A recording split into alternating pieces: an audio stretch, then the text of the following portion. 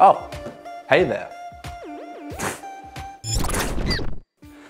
Need to track your Facebook ad conversions in your Shopify store, but don't know how?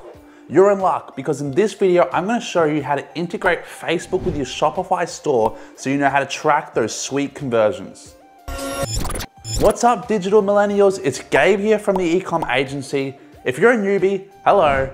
This is the best place for e-commerce marketers, agencies, and business owners interested in scaling their online brand through digital marketing. So make sure to hit that subscribe button below, and let's get straight into the video.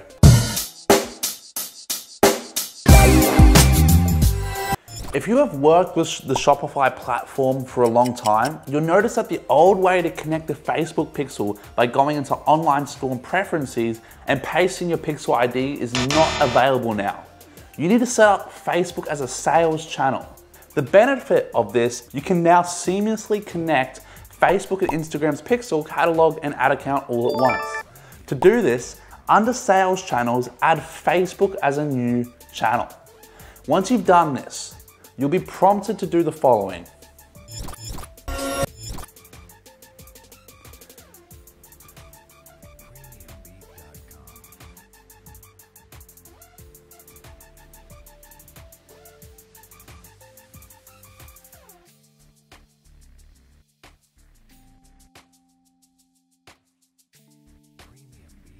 Connect your Facebook account, select your business manager, choose your brand's Facebook page and Instagram page, select your ad account,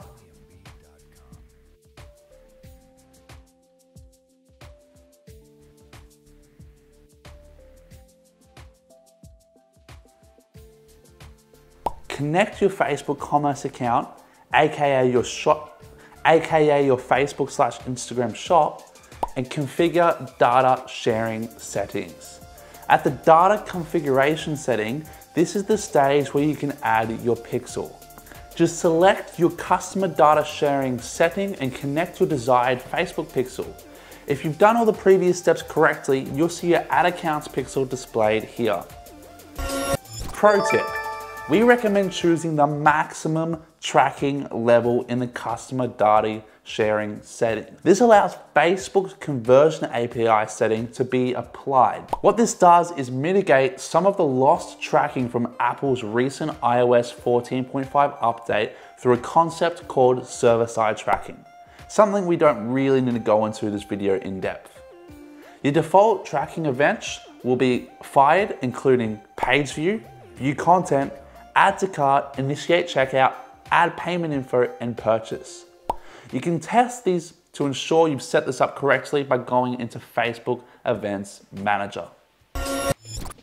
And that's it. Hopefully you found this video valuable for integrating a Facebook pixel to your Shopify store. Make sure to hit the subscribe button and bell below for more e-commerce marketing tips and tricks. Thanks for watching this video, and I'll see you in the next one. Cheers.